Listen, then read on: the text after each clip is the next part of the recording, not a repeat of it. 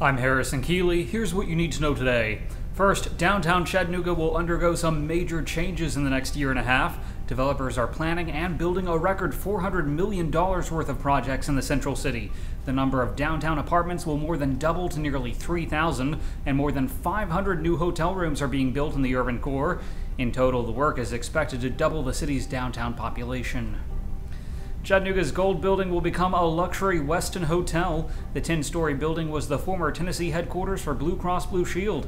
The investment is said to be more than $50 million. The hotel will include over 200 rooms. Work is expected to start this fall.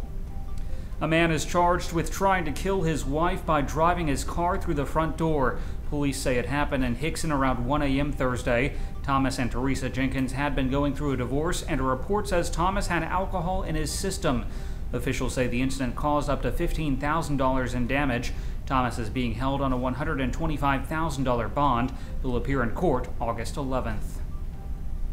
A GPS employee is suing the school for alleged age discrimination. 66-year-old Barbara Hodges has worked as an admissions executive for Girls Preparatory School for more than 20 years. According to the lawsuit, she was demoted because she got tired at certain events due to her age, and the school hired a replacement who was 20 years younger. Hodges alleges that the school demoted her to a receptionist and cut her salary. Police say a Ray County woman forced an 8-year-old to drink dish soap and then taped his mouth shut. Authorities also say the boy's hands were burned. Now 32-year-old Amy Oliver is arrested on child abuse charges. The boy was treated and released. He and his 2 siblings have been removed from the home. Oliver has been jailed on a $400,000 bond. Telecom experts say AT&T was the cause of Tuesday's 5-hour cell phone outage. The outage affected all major carriers in much of the southeast. A spokesman for Kentucky's Emergency Management Division says one of AT&T's fiber optic cables was cut along the Kentucky-Tennessee border. The source of the alleged cut remains unknown. AT&T says it's still investigating.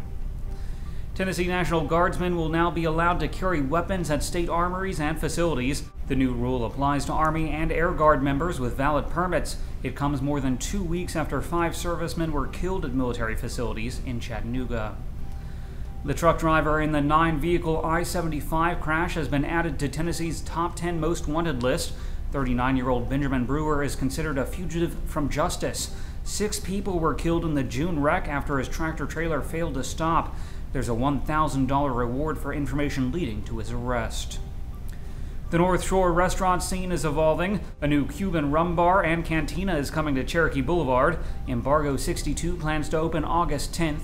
The restaurant will offer Cuban sandwiches and 70 different types of rum. Also, the North Shore subway is moving into a building being constructed right next door.